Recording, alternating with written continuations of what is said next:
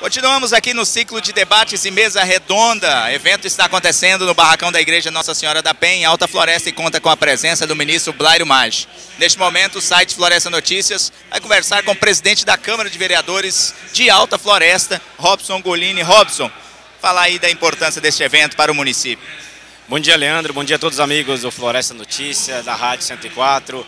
Evento importantíssimo para Alta Floresta, né, Leandro? O evento de uma estrutura, de uma magnitude muito grande, através da indicação do deputado federal Luiz Cláudio, que trouxe esse evento até a Alta Floresta.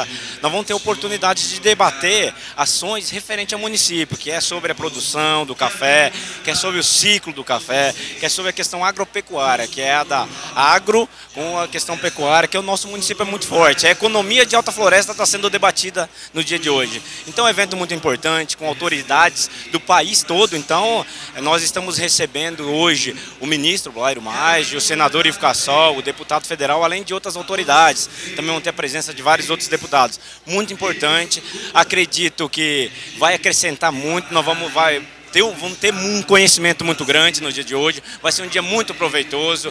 E assim, o pessoal chegando, acredito que muitas pessoas virão prestigiar, debater, porque eventos desse tipo é onde que envolve as políticas públicas, que a gente sempre fala, que nós estamos num trabalho para incentivar, e a forma de incentivar, de a gente cobrar, é eventos desse tipo. Então acredito muito nesse evento, acredito muito no trabalho que o deputado Luiz Cláudio vem fazendo para Alta Floresta, e acredito que vai ser um evento muito importante para o município de Alta Floresta.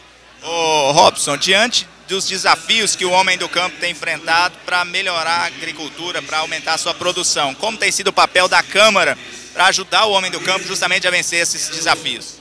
Leandro, a gente vem tentando fazer de tudo para incentivar e apoiar políticas públicas de agricultura. Há poucos dias atrás estivemos junto com o secretário de Agricultura, Giovanni Damo, conhecendo um pouco mais sobre o urucum.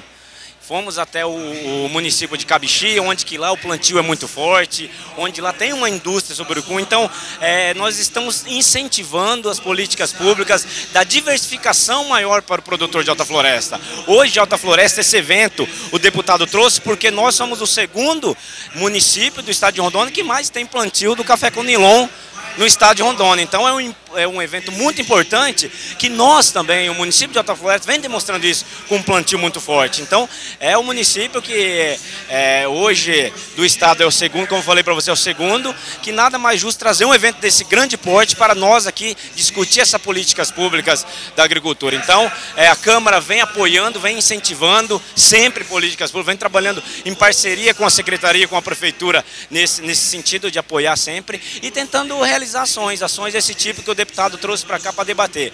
São muito importantes para o desenvolvimento do nosso município de Alta Floresta. Robson, obrigado aí pelos esclarecimentos. Obrigado, Leandro, e obrigado a todos. Com imagens de Rudinês Balcheiro, Leandro Pereira para o florestanoticias.com.